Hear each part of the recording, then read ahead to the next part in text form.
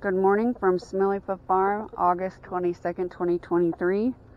I'm getting ready to feed and water the roosters, the quail, and the quail in the small cage. One thing I can't stand is running into cobwebs, and that'll happen several times throughout my morning.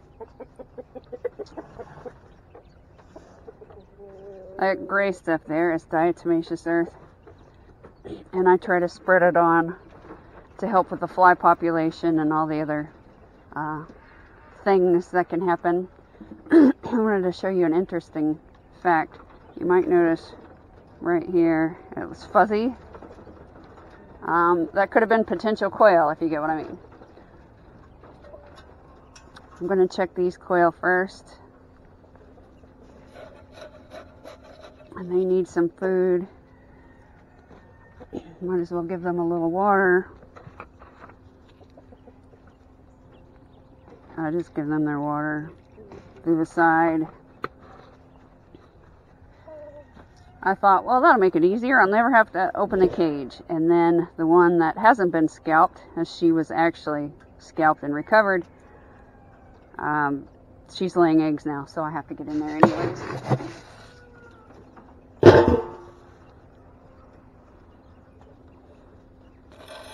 So I'll give them some food. We give them Kalmbach 28% protein, and man, I gotta tell you, it's made a huge difference. Our quail at the top weren't laying at all, and then we started giving them that Kalmbach wild pheasant, and it just went nuts. Kind of like the quail do.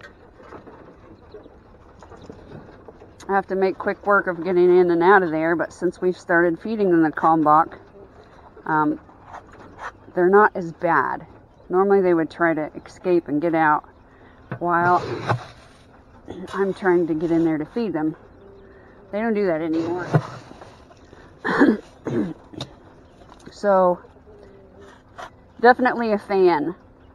We were feeding box store feed, and that didn't work out. So I'm going to carefully reach in here and get their water. And because I don't have any waters already made, which you can see, I normally do, I'm going to go ahead and fill it up. Quail, I've noticed, for reasons I'm not aware of, go through the water. There was a time that we were doing, hey, I'm trying to talk here.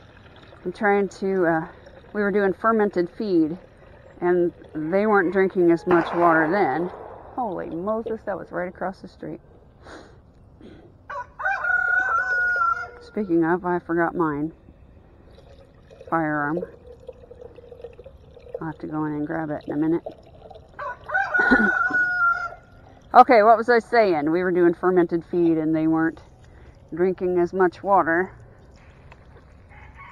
But pull back on the fermented feed and there you go.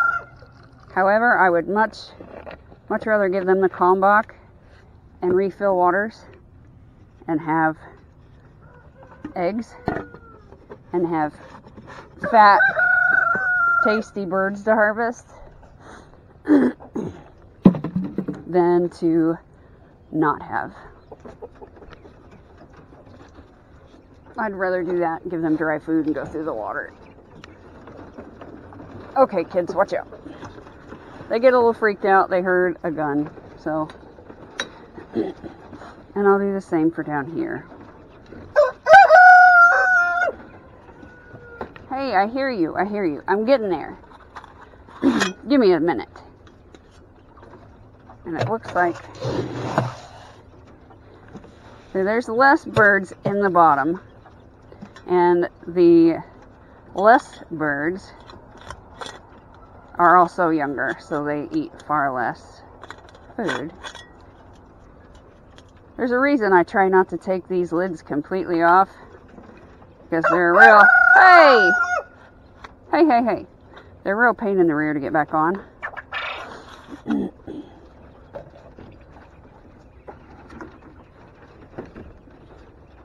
They've got plenty of water.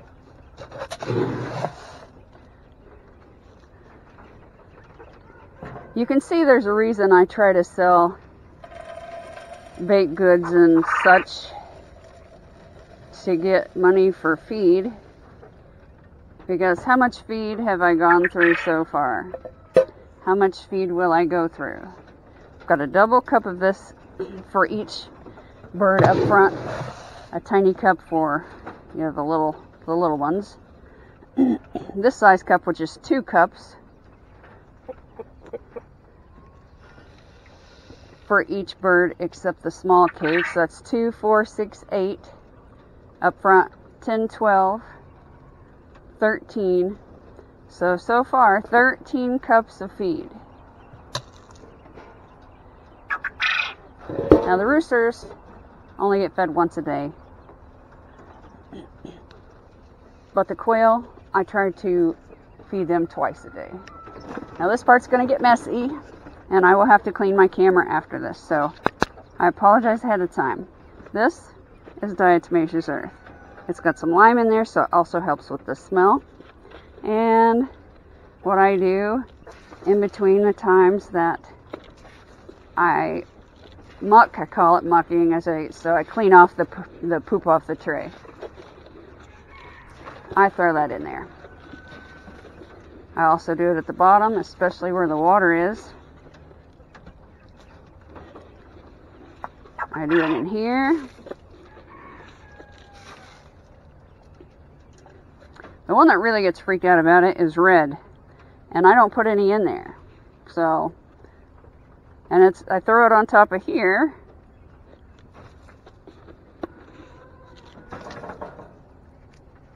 Normally red down there gets really freaked out, but he's okay.